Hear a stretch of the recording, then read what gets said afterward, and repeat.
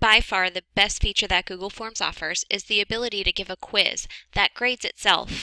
We just have to go through a few quick settings and this quiz will be ready to give to the students. As you can see, I've already typed in my questions, which we learned to do in an earlier section. So now let's learn how to make this a quiz that will grade itself. The first thing we need to do is to go up to Settings. And when you click on settings, you're going to see what we learned about before, that there's the general settings, the presentation settings, and this time we're going to click on quizzes. To make this a quiz, I'm going to turn this toggle on to make this a quiz. And then there's some quiz options here. To release the grade, I can do it immediately after they submit the form, or I could do it later after a manual review. I like to do it immediately after each submission, so the students see their score as soon as they submit their quiz. And then there's some other options on the bottom, and these deal with what the respondent can see after they submit the quiz.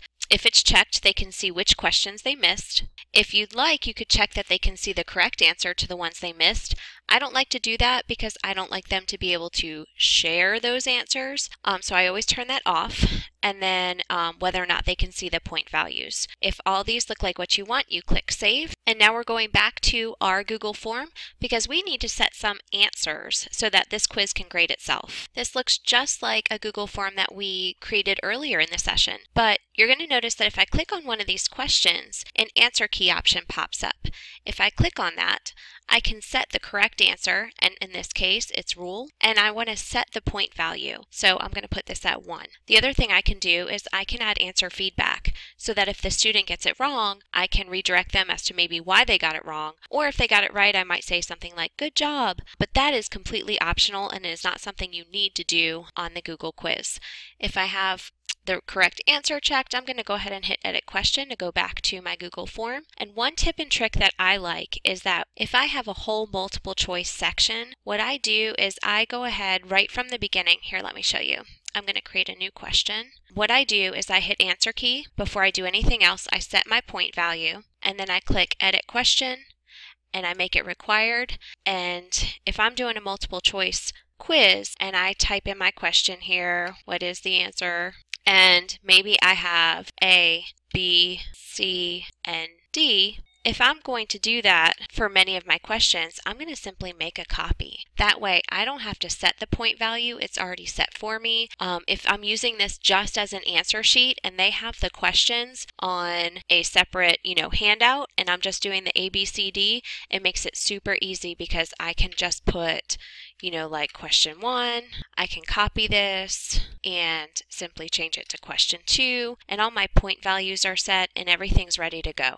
So after I've gone through and I've set all the correct answers and all the point values, I'm ready to go ahead and send this to my students. So I can hit send, and all I do is I click on the link, I'll copy this link, and I post it to Google Classroom so that the students have easy access to it. And of course, this is what my quiz looks like to the students. And you can see I made all the questions required, so they can't possibly submit unless they complete all the questions. And then in real time, I can see their responses. But when I'm looking for quiz grades, I click on the Google Sheets icon at the top, and I open up my Google Sheets. And when I look at Google Sheets, this is what it looks like. Now, normally right here, there's the name column because that's my very first question, but I hid that for this tutorial so that you couldn't see the names of my students.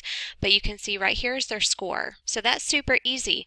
It graded it for me. I know exactly what time they took it, and I can see all the answers right here in my Google Sheet. So let's go back to our Google quiz, and I just want to point out one thing to you. When you have fill in the blank or short answer, there is a way you need to set up the answers so that it doesn't mark things wrong that are actually correct. Let me show you how this works.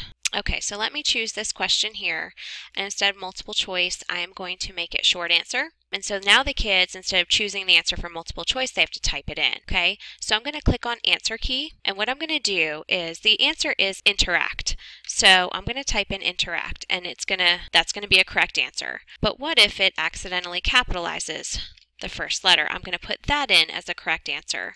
And what if the kids type in all caps? Put that in as an answer. That way it'll mark any of these 3 correct. I'm going to mark all the others incorrect. And that way you ensure that as long as they put this answer in, they will get credit for that question. So there you have it. This is a game changer. If I have a long test, I will go ahead and print out a copy of the test, and I'll use Google Forms for an answer sheet, or oftentimes with these short word 3-part quizzes, these STEMS quizzes that they have every week. They're really quick, really easy. I put them here on Google Quizzes, and it's one less thing that I have to grade every week. So go enjoy all your extra free time.